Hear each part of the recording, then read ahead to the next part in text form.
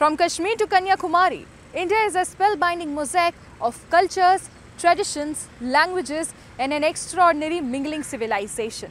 Keeping its age-old culture maintained, today the country is taking huge strides on the path of development. Namaskar viewers, welcome back to another episode of My India. I'm your host Pratiksha Mishra, and in today's episode, we're going to offer you a glimpse into India's cultures, diversity, along with the developments happening in and around the world.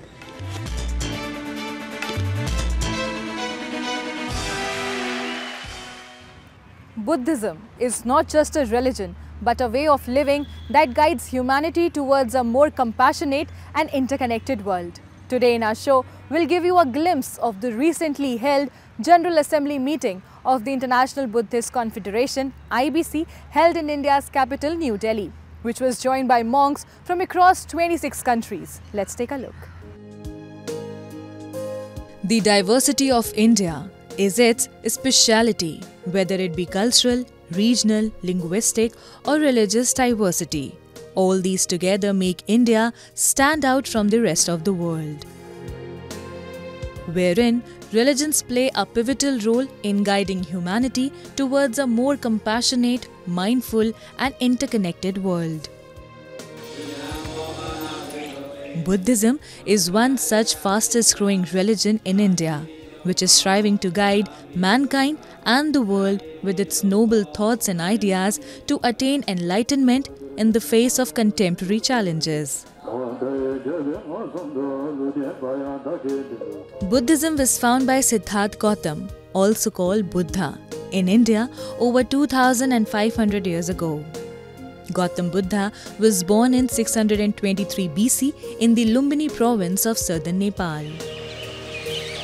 In the search for the answers to his problems of suffering, Buddha dwelled in many places and eventually got enlightenment underneath the Bodhi tree in Gaya in India's Bihar state.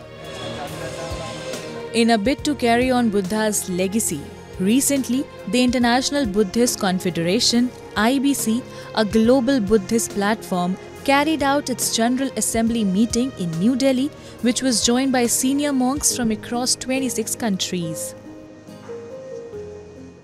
Buddhism is an Indian tradition, an Indian religion, an Indian philosophical tradition, we could say.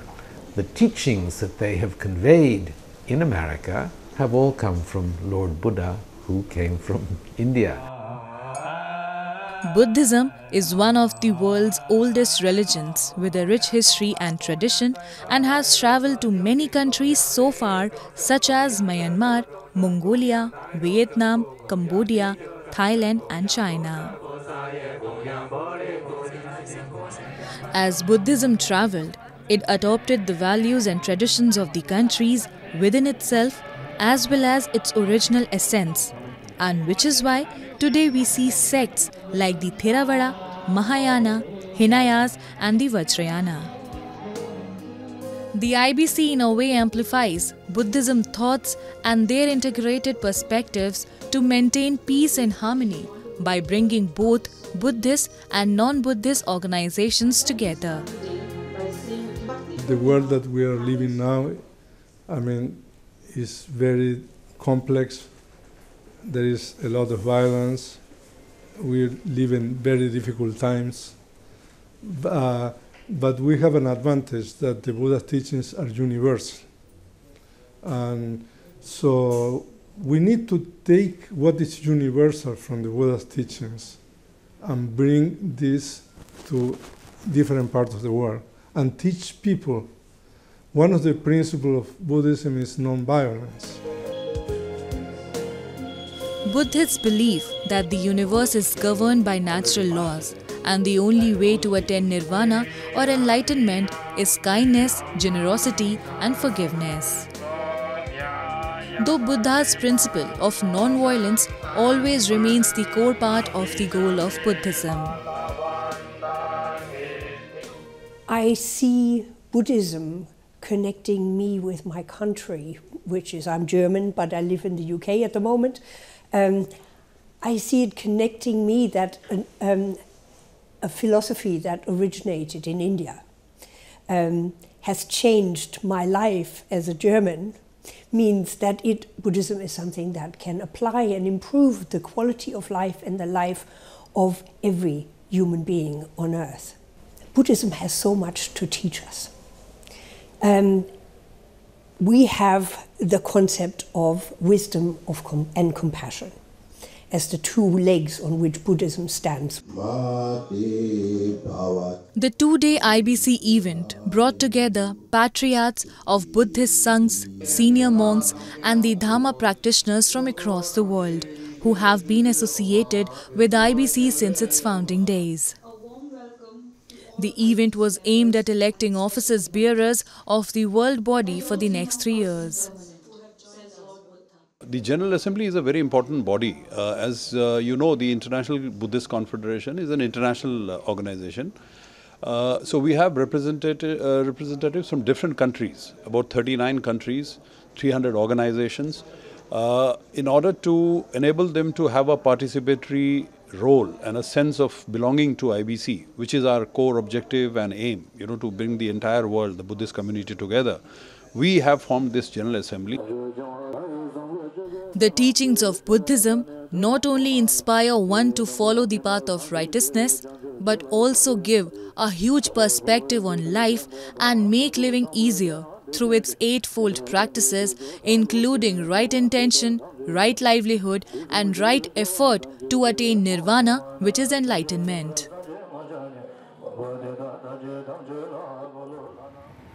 We all must be familiar with the term millet, but not many are aware of its nutritional value. Millet, the exceptional food grain that can survive extreme climatic conditions, has the potential to ensure food security in India. Its demand is rapidly growing in the global market today. In this spirit, recently, the Indian mission to ASEAN, along with the Ministry of Agriculture and Farmers' Welfare, launched the ASEAN Indian Millet Festival 2023 in Indonesia, in order to raise awareness and create a market for millet-based products. Let's have a look. India is often considered an agro-based country, with the agriculture industry accounting for 20% of the GDP of the nation. India's agriculture sector continues to grow, proving its potential on the global platform with its high-value nutritional products. Millet is one such agricultural product of India that is now gaining recognition worldwide for its high nutritional value and easy to tolerate temperature conditions. Today, India is dwelling on the path to leading the world as a key player in the global supply chain of millet and its value-added products. According to a PIB report, India exported $64 million worth of millets in the year 2021 to 22. Moreover, the Indian government is currently supporting more than 200 startups to develop a range of millet-based value-added products, ready-to-eat, ready-to-cook and ready-to-serve products for all age groups. In a bid to raise awareness and create a market for millet and its products, recently, the Indian mission to ASEAN, along with the Ministry of Agriculture and Farmers' Welfare, launched ASEAN India Millet Festival 2023 in Indonesia. I think the movement has just begun because of really promoting, the government of India has really promoted not only startups, farmers, the entire movement, the food industry. So I think since the movement has just begun, it's just going to grow, especially the export industry. It's an excellent initiative to support startups of India. We are one of the leading millet startups in India. We are based out of Mumbai, but we work with different small-scale farmers across India. So what we do is that we create value chains end-to-end with different groups, and we source millets and we're doing value-added products. The event followed a number of cultural programs by Indian and Indonesian performers who showcased their culture through their artistic performances, promoting cultural exchange between the two countries. During the event, both Indian and Indonesian entrepreneurs were found educating and exhibiting their millet-based products to the people who visited their stalls. Millet in Indonesia is underutilized crop in this event is good to promote biodiversity plasma nutfah in germplasm in underutilized crop in here. A long time ago, this is common in Indonesia. and this related with local knowledge. But when the paddy come, and then all Indonesia is planting for paddy.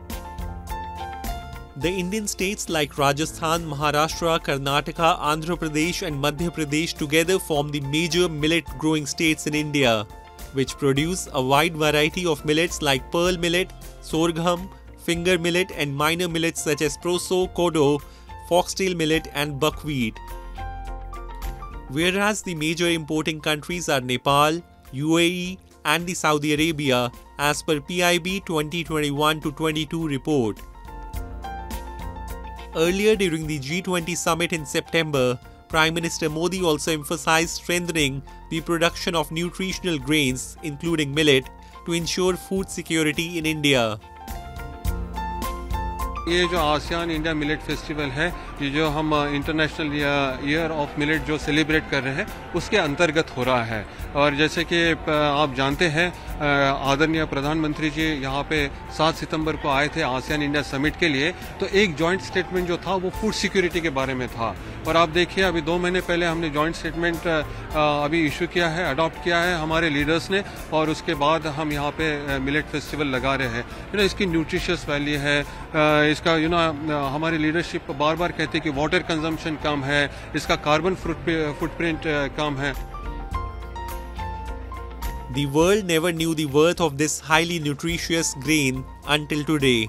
Millet was long ignored and limited due to a lack of awareness of its nutritional values. However, today with the concerted efforts of the Indian government, the millet has established its unique identity on the global platform.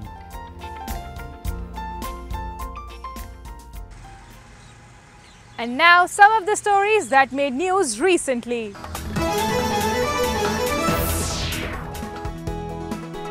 After 17 days of non-stop operation, the 41 workers have been evacuated from the Silkyara tunnel.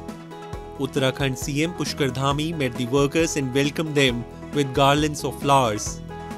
PM Modi called it an emotional moment and also wished for the well-being of the evacuated workers.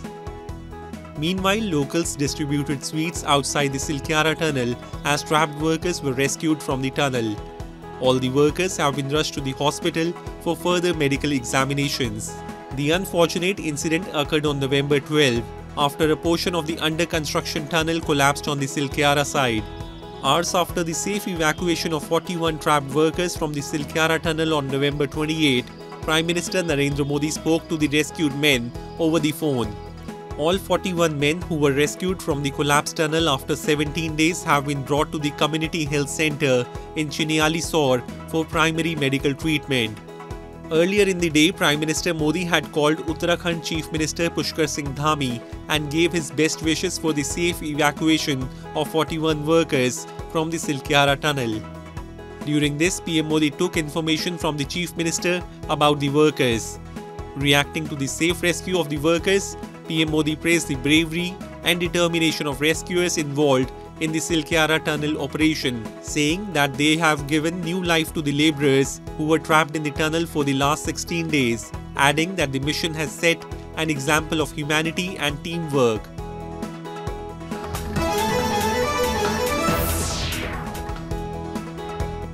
In a breathtaking spectacle on Kartik Purnima evening, the ghats of Kashi were transformed into a celestial haven, illuminated with 21 lakh earthen lamps simultaneously.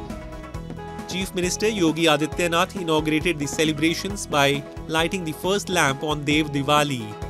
The event, attended by common citizens and dignitaries including ambassadors from 70 countries, 150 delegates and their families, showcased the splendor of Kashi on the occasion of Dev Diwali.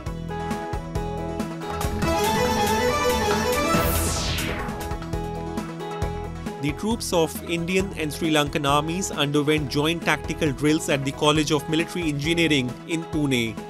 As a part of exercise Mitra Shakti 2023, the troops of Indian and Sri Lankan armies underwent joint tactical drills. The exercise is being conducted from November 16 to 29. The Indian contingent of 120 personnel is represented mainly by troops from the Maratha Light Infantry Regiment, The Sri Lankan side is being represented by personnel from the 53 Infantry Division. The aim of the exercise is to jointly rehearse the conduct of sub-conventional operations under Charter 7 of the United Nations Charter.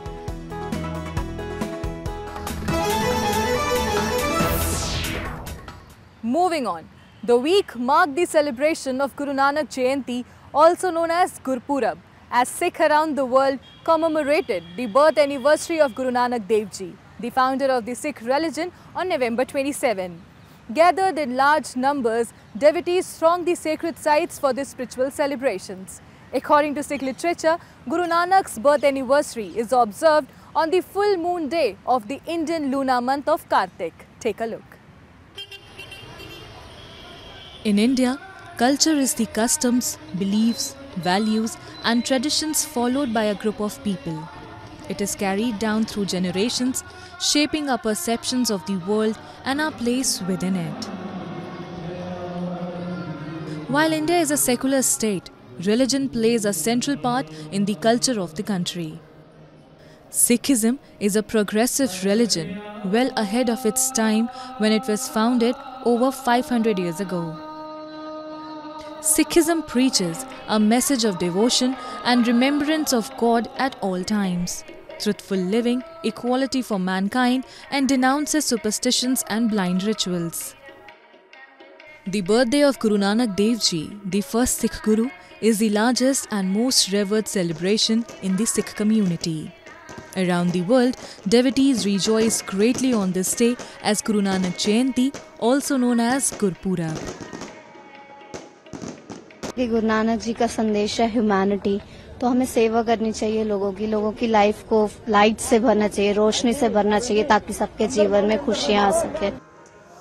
Guru Nanak's concept of God is summed up in the Mool Mantra, the first stanza of the Japji, the morning prayer said by Guru Nanak and all followers worldwide.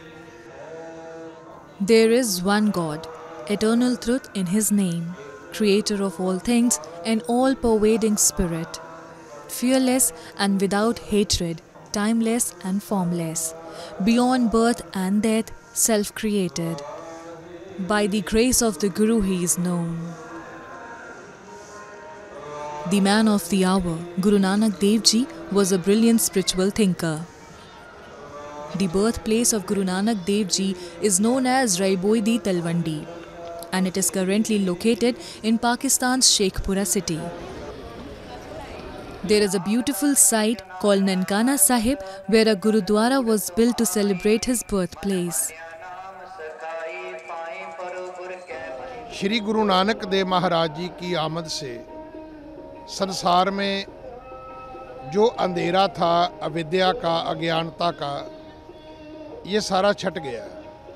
गुरु जी ने हमारे मनुष्य जाति में जो जात पात का, ऊंच नीच का जो कोहड़ था उसको ख़त्म कर दिया और अपने ओस पड़ोस में सबके साथ गुरु महाराज की जो प्रकाश गुरपुरब है, जो महाराज के अवतार का जो ये पावन पुरब है, आप इसकी खुशी सबके साथ बांटें, सबके साथ मठियाई दें और सबको बधाई दें, ताकि अरदास करें कि परमात्मा पूरे संसार में सुख दे और हर मनुष्य खुश रहे, सबके परिवार में सुख समृद्धि आए. Celebrations for the festival begins in Gurudwara 2 days prior to the day of Guru Nanak Jayanti.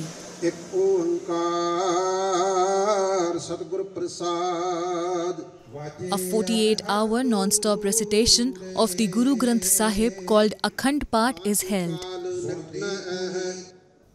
A day before Guru Nanak's birthday, a procession called Nagar Kirtan is organized. The procession is led by 5 men referred to as Panch Pyare, holding the Sikh triangular flag Nishan Sahib. The holy Guru Granth Sahib is placed in a palanquin during the procession. The joyful procession passes through streets decorated with flags and flowers. People sing hymns in groups and play traditional music instruments and also display their martial arts skills.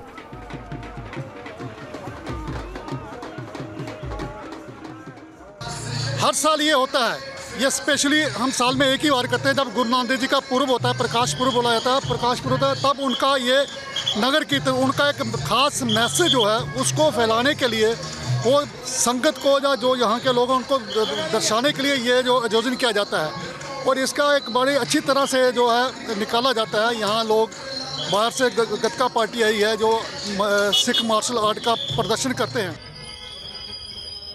Guru Nanak Dev Ji is said to believe to start langar, that is the name given to a community kitchen. On Guru Nanak Jayanti, the processions and celebrations are followed by a langar arranged at Gurudwaras by volunteers. Guru Nanak Dev Ji propagated selfless service to humanity, prosperity and social justice for all, irrespective of any demographic differences. As we embrace this year's festivities, may the wisdom and teachings of Sri Guru Nanak Dev Ji light the way towards a fulfilling and righteous path in life. And now, some of the stories from the recent developments and happenings from around the world in our section of World in Focus.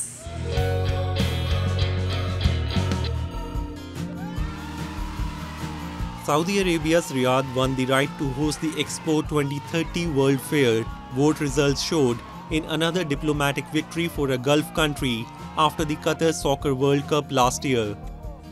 South Korea's Busan and Italy's Rome were also in the running to host the World Fair, a 5-yearly event that attracts millions of visitors and billions of dollars in investment.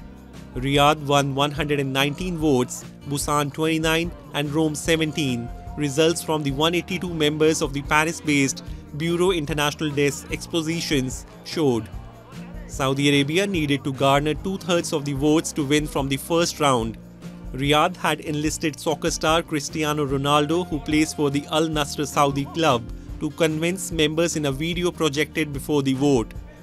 The Saudi capital has proposed to host the event between October 2030 and March 2031.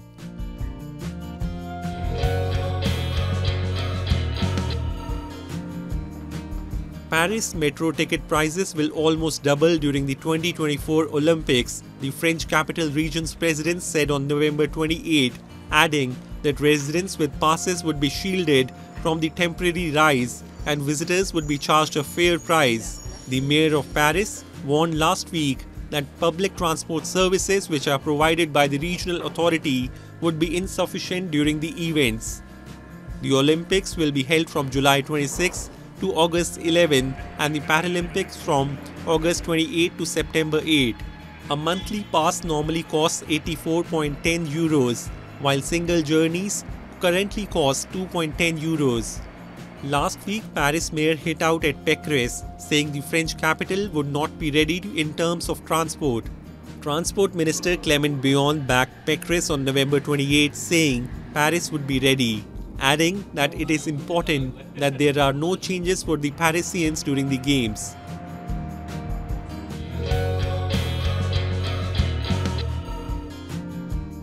On the first full moon of November, Thais partake in the Loy Krathong festival, an age-old tradition of gratitude towards the river deity for its provision of water and a gesture of remorse for polluting the waters.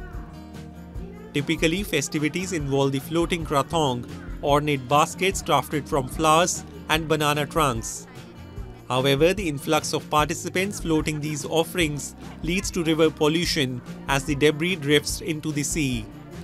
Bangkok officials said about 600,000 physical krathong floated down the Chao Phraya River on the festival night this year, underscoring the popularity of this celebration amid discourse regarding its ecological implications. Here, visitors craft a drawing of their personalized krathong and make wishes before scanning them into a digital system that creates colorful projections of krathong on the canal's surface. Official numbers showed over 3,000 digitally projected krathong illuminated the night during the festival, offering a sustainable alternative to the traditional practice. The festival of Loy Krathong has for years been a point of debate between environmental activists and those dedicated to preserving tradition. The Krathong cleanup exercise took place for the second consecutive year and aims to uphold the deeply entrenched tradition while promoting waste management practices.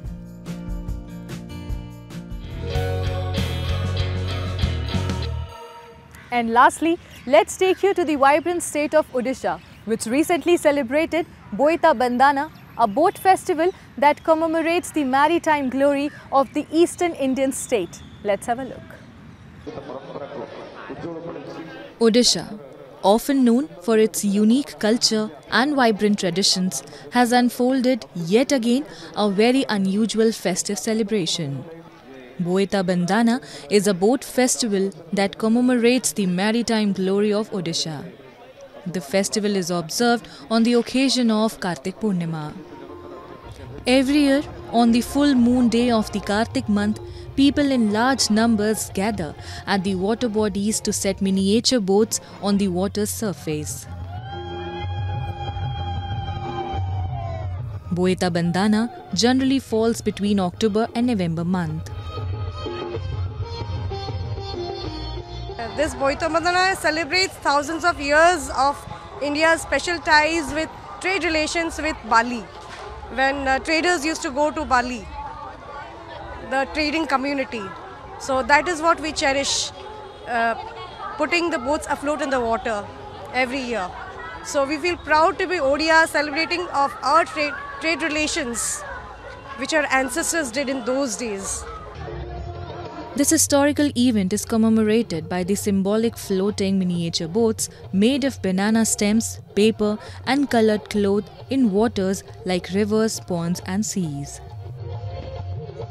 The ritual pays homage to the rich maritime history of the region and the brave sailors who ventured into the sea for trade.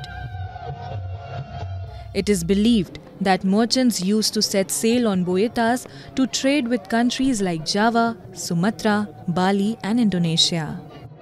The festival is rooted in the historical significance of Odisha as a major maritime power in ancient times.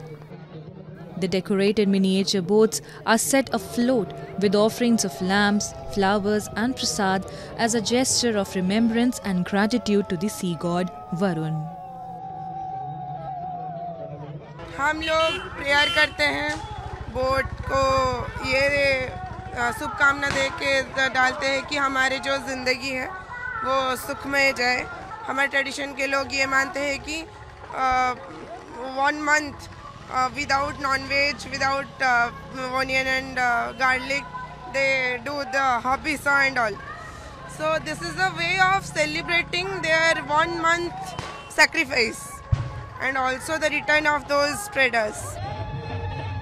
Festivals like these showcase India's rich and unique traditions cultivated for years in every corner. Meanwhile, they also give people a break from everyday chores and an opportunity to connect with their families and friends. That's all we have for you this week. Your comments and suggestions are important to us. Do give us your feedback on myindia@anin.com. I'm your host Pratiksha Mishra and it's a goodbye from the entire production team.